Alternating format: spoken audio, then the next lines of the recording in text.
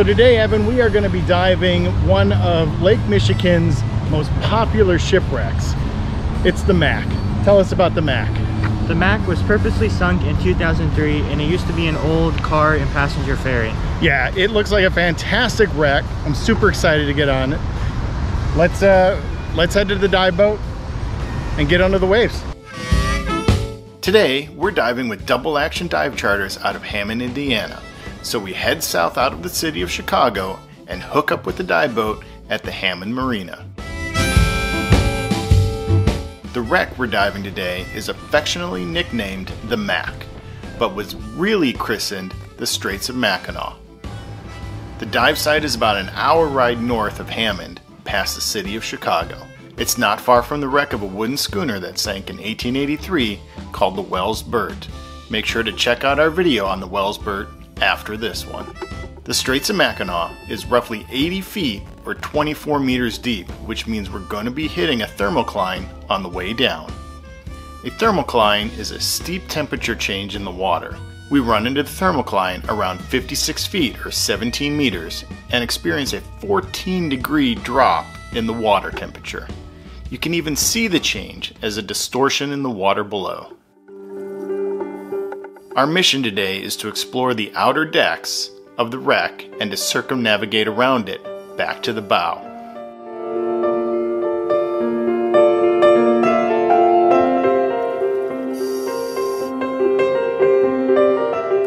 The Straits of Mackinac is a 204 foot or 62 meter long car and passenger ferry. In her prime, she was a coal-burning steamer that provided transportation back and forth across the actual Straits of Mackinac between the upper and lower peninsulas of Michigan.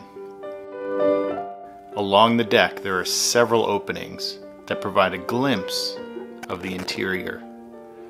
But further aft, there is a larger cutout that allows divers access to explore the inside of the ship.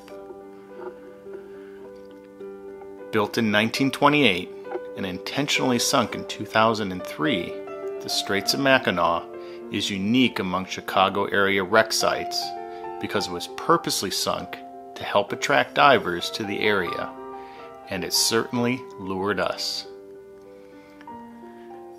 Moving aft, we watch as a fellow diver descends down to explore the interior. At the age of 15, Evan has certainly created an impressive diving resume, but as he's not yet trained for penetrating wrecks, we keep to our dive plan and explore the exterior of the ship. The Straits of Mackinac was a workhorse in its day. Built in 1957, when the Mackinac Bridge opened, the need to ferry people and cars across the Upper Peninsula of Michigan was no longer there, and the ferry was taken out of service. Moving across the aft deck to the port side of the ship, we decide to circle back and explore the structure of the upper deck.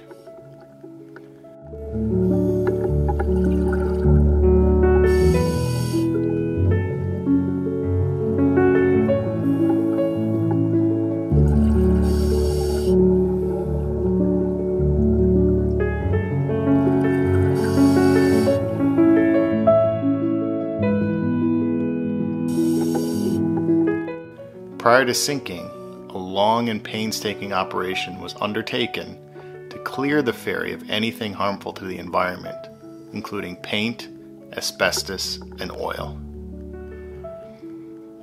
Since the ferry had been sitting for decades, time had also taken its toll on her. As a result, she was sunk without much of her superstructure intact. About all that remains is this central section that Evan and I are exploring, and part of the smokestack.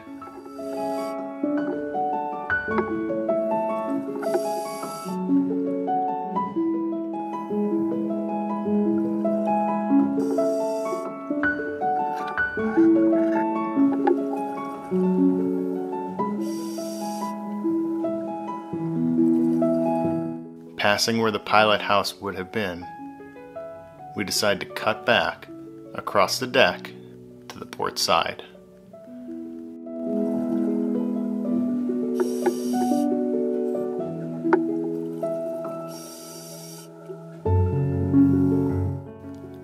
Finding a large open cutout, we decide to drop in and take a quick look at the ship's framing.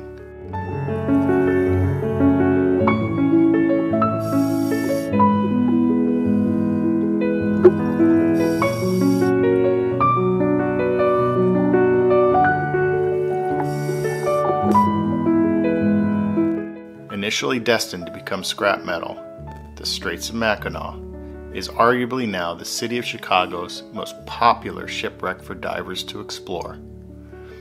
She's also a short ride to the wreck of the Wells Burt, a wooden schooner sunk in 1883. Make sure to check out our video on diving the Wells Burt next. It's both a tragic and interesting story. Thanks for watching. If you haven't yet subscribed, make sure to hit that subscribe button. But we will see you next time underwater.